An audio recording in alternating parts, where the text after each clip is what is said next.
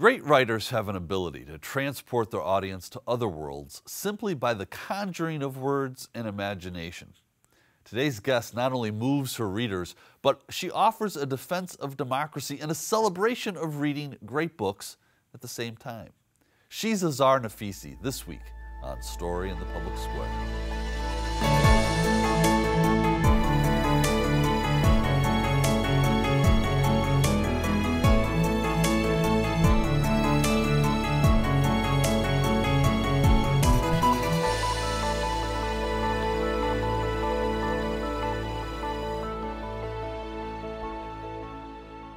Hello and welcome to Story in the Public Square, where storytelling meets public affairs. I'm Jim Ludis from the Pell Center at Salve Regina University. And I'm G. Wayne Miller, also at Salve's Pell Center. This week we're sitting down with acclaimed author and human rights activist Azar Nafisi, who you may know from her books including Reading Lolita in Tehran and most recently Read Dangerously. Azar, it's a thrill to have you here. Thank you so much for being with us. Absolute pleasure to be here. We have you in Rhode Island because later tonight we're going to honor you at Salve Regina University with the Pell Center Prize for Story in the Public Square. Congratulations. Thank you. This is really a testament to your entire body of work over the course of your career. But we want to talk to you a little bit about the broader issues as well as the books. And I know you and I had dinner last night and we were talking a little bit about 2014. You published The Republic of Imagination.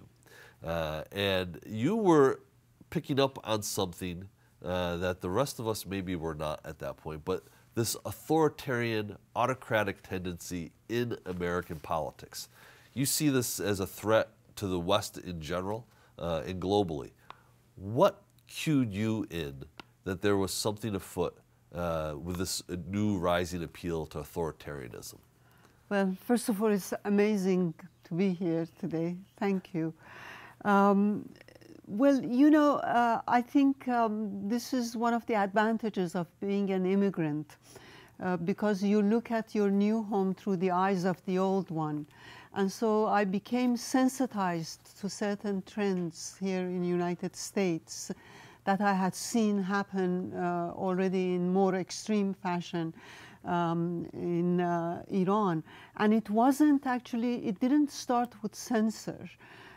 It started with the indifference that I saw in people. You know, Ray Bradbury talks about you don't have to burn books to destroy a culture. All you have to do is to make people not read. And that is what was happening. There was this sort of a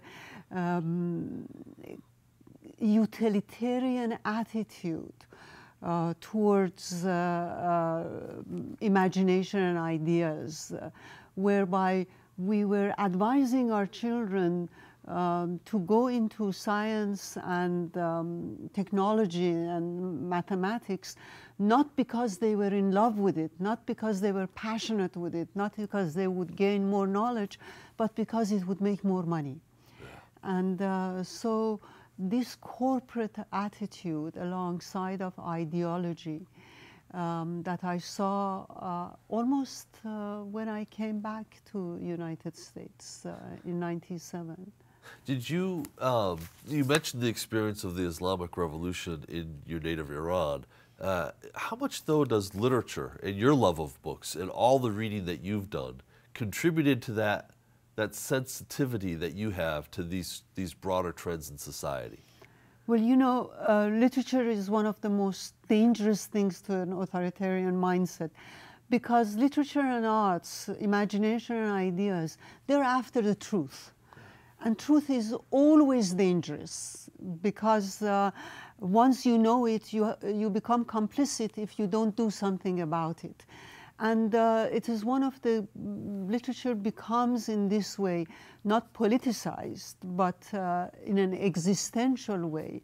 It becomes the enemy of authoritarianism because authoritarian trends, whether they're in the Islamic Republic or as trends in the United States of America, they survive on lies.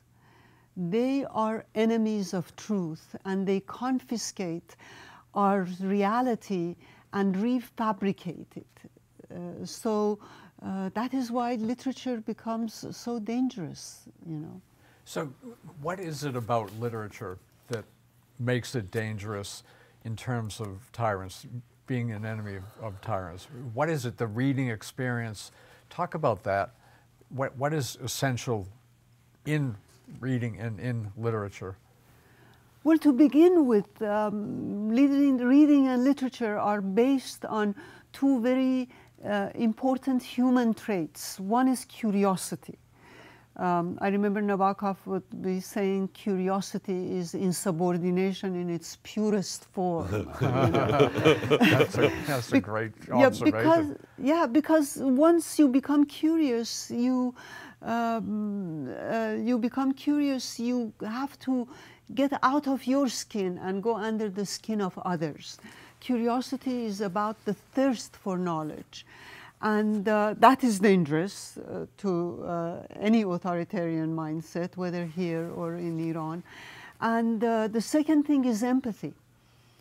You do go under the skin of other people.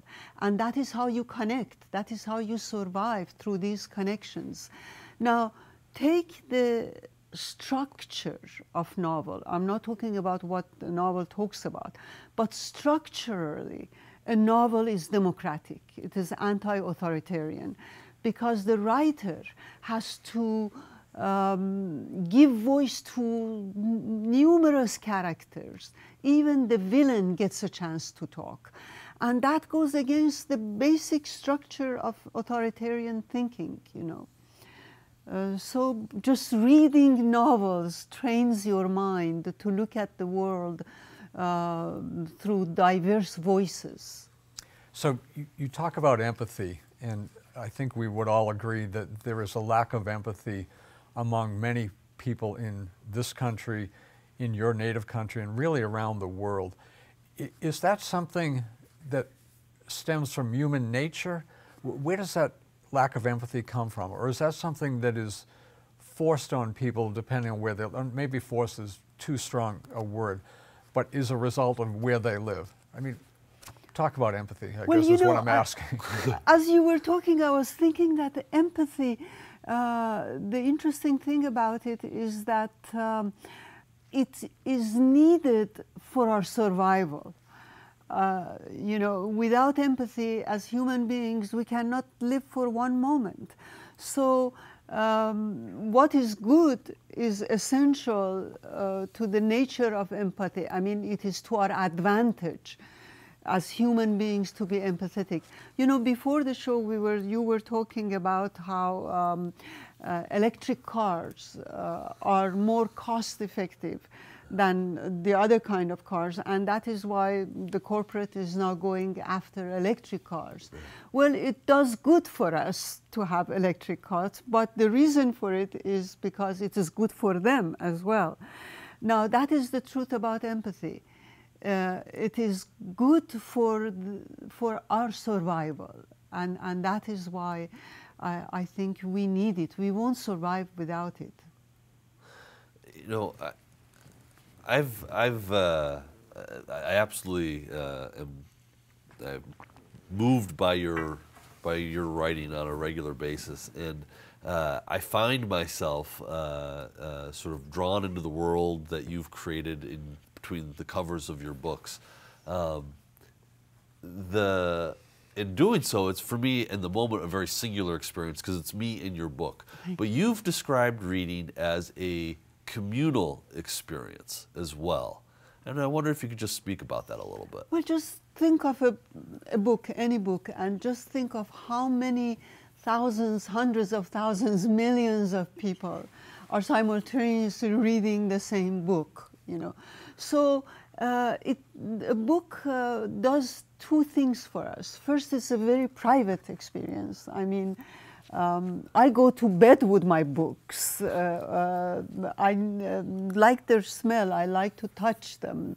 So it is a very private experience. But at the same time, I'm sharing it with all these other readers whom I don't know. I call them intimate strangers. Because while we don't know one another, we do know one another through this deep passion that we have for reading, and so it becomes a very unique experience. Is that experience different in a repressive, authoritarian society than it would be in America? In the Republic of Imagination, the book begins with your encounter with a fan, someone who was there at a book signing, who himself was an immigrant from Iran, who describes sort of the desperate nature of being able to get, photocopied texts of books that were banned, otherwise banned in the country. Is that experience of that communal shared experience of reading different in the United States? Because by and large, though not exclusively, and we'll talk about it, we still have free access to the things we want to read. Oh, definitely. Definitely there's a different feel to it. For both the reasons you mentioned and also for the fact that when we live in a society that gives us no space to think, to feel, to live, the spaces that fiction creates become as important as bread and water. They're basic to us, and they are also means of communicating with a world that was taken away from us. When we lived in Iran, we had almost no access to the outside world. So we started creating these underground spaces where we would read underground books, we would listen to underground music, we would watch underground art, and we knew that we could pay heavily for it. This is a country that kills, literally kills its writers and poets. From its inception, the Islamic Republic has been attacking and killing and trying to destroy. So it has a different meaning. But where we go wrong in a democracy is to think that because we are a democracy, we don't need imagination and idea, while a democracy is built on imagination and ideas. Bloody hell, I mean, I tell my students sometimes, I used to, when I was teaching, tell my students, this is the most poetic country in the world when its Declaration of Independence says life, liberty, and pursuit of happiness, and how could we forget this? So, yes, I feel deeply about that. So we're going to get into book banning and censorship efforts today in the United States, but I want to go back to when you were in Iran, taking that great risk, and many other people with you, to read forbidden books, to view forbidden videos or movies or whatever it was at that time. What gave you and the others who participated the courage to take that risk? I mean, the risk was real. It wasn't just like, oh, I might get a fine. It could be, I could be locked up or I could be killed. There's something magical inside you. You know that you have to pay the price. But you see, the way an authoritarian system wants us to live is a kind of death. They confiscate your history, your traditions. They confiscate the way you feel, the way you think. They want to refabricate you. They want to reshape you. So these readings or listening to music or the arts was a way of surviving that imposition, surviving the fact that they wanted us to not be who we are. And, right now in Iran, as we speak in Iran, young people are coming into the streets against the compulsory hijab and asking for freedom. They get killed, and they know that they get killed, and they come into the streets. One trick that the regime uses in encountering the protesters is that they use the kind of BB guns where they shoot into the eyes of the protesters, blinding them. And they come into the streets again saying, we gave an eye for freedom. Wow. So my how brave. Taking the risk to read is nothing compared to what these young people right now as we speak are doing for freedom and for life. You know, one of the things that I have found compelling about your work is not just that democracies do require imagination, but that democracies are not immune to some of the more authoritarian tendencies in people. We're celebrating you against the backdrop of this rise in censorship and book banning in the United States. There's a long list of titles that we could cite, but I'm mindful of the graphic novel Mouse, about the Holocaust, which has been banned in some public school libraries because it's said to normalize, and that's a quote, normalize sexuality, vulgarity, and violence. It's about the Holocaust. There's another movement to censor portrayals of Michelangelo's David as indecent. What does that kind of censorship tell us about America in 2023? And what's the risk in that kind of censorship? It sort of takes me back to Iran. Covering David, you know, in a church in Iran, they covered Jesus because he was so, you know, they turn these things into absurdities. The tragedy is that absurdity is the way we live, you know. And so it scares me a great deal. In United States, there is a cult now celebrating ignorance. And I always remember Baldwin saying, ignorance allied with power is the most pernicious enemy of justice that justice can have. And we have people in the Congress who don't know the difference between gazpacho and Gestapo.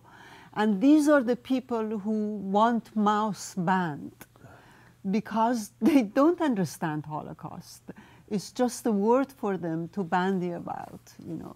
As insulting is when they talk about wanting these freedoms as Nazism, fascism, while they themselves are being inspired by fascistic thinking.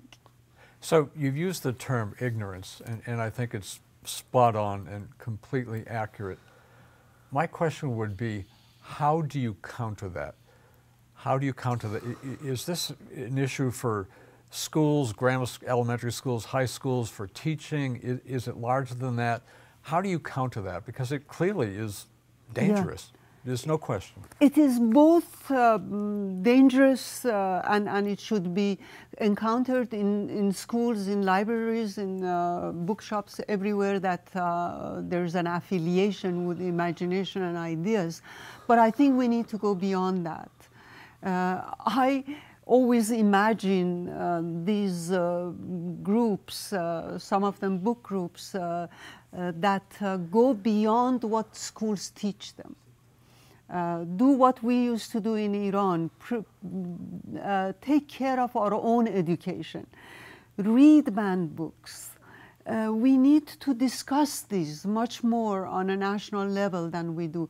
Create cells in universities that will be talking about things that instead of throwing speakers out, bring them in, bring even the ones that you consider your opponents or your enemies in, understand them if you want to even defeat them, you know.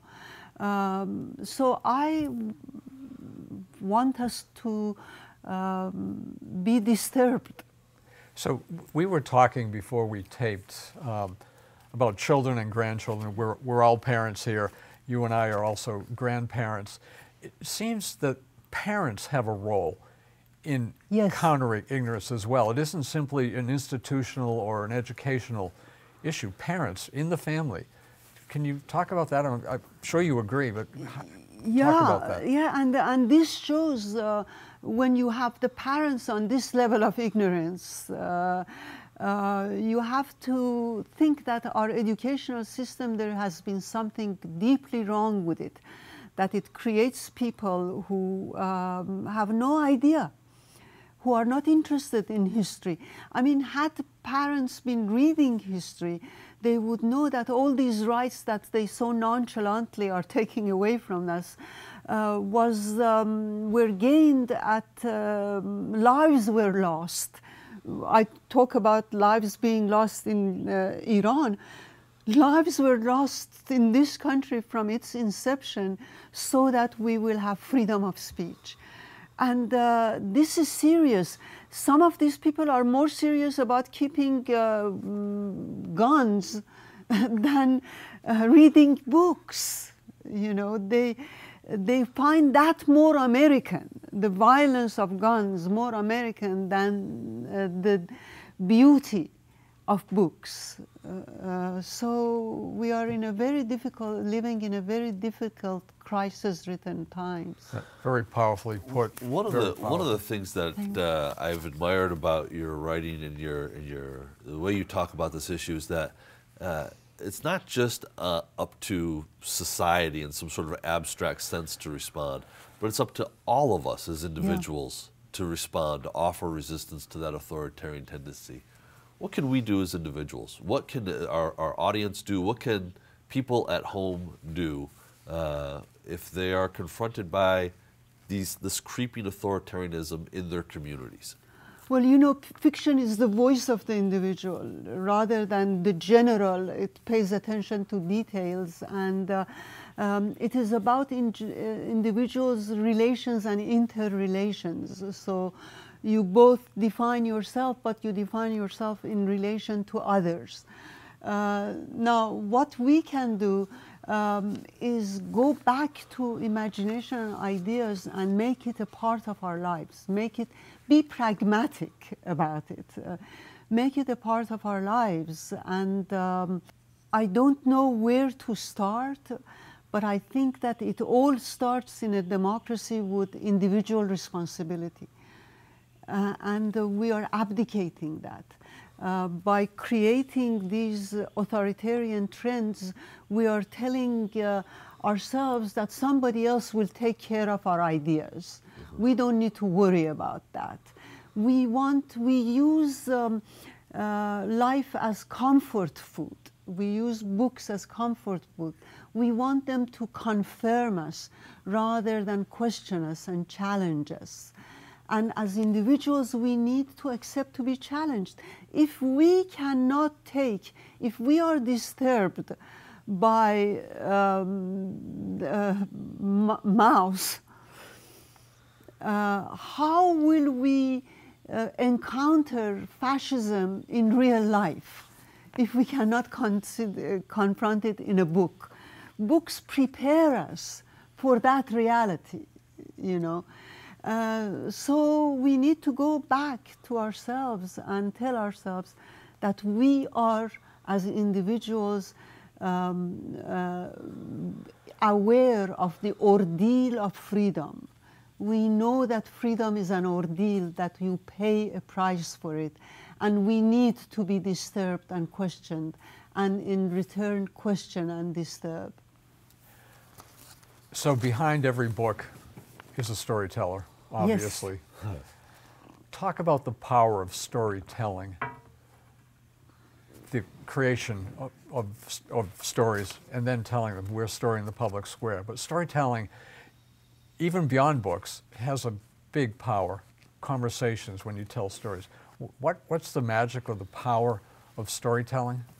You know, I don't know if we have the time for me to say this, but that just reminded me of a story. You got about 2 minutes. 2 minutes, yeah. Okay. This is going to be a short story. I'm talking about the mother of all stories, 1001 Nights. Yeah. That story, if you remember, is about this king who loves his queen and who's a nice king, but then he discovers that the queen is sleeping with her slave, and so he loses all faith. He kills them before he gives them a chance to defend themselves. And from then on, every night he marries a virgin and in the morning kills them. And here comes the vazir's daughter, Shahrazad, who's a very wise person. And she tells the king, she tells her father, take me to the king. And on their wedding night, she says, before you kill me, at nights I tell stories to my little sister. Could you let me tell the story to her? And the king says yes. So she tells the story, and at dawn, she leaves the story unfinished. So for 1001 nights, this king becomes curious to know what will happen next. What will happen to these characters? And he empathizes with them now. He finds out that not all queens betray their kings, and not all kings are good. So he discovers empathy. And that is what storytelling does. Shahrazad doesn't go into the king's domain, because going into his domain, it would mean killing him. Instead, she cures him through bringing him to her domain, which is the domain of the stories. We control our reality through telling our fiction.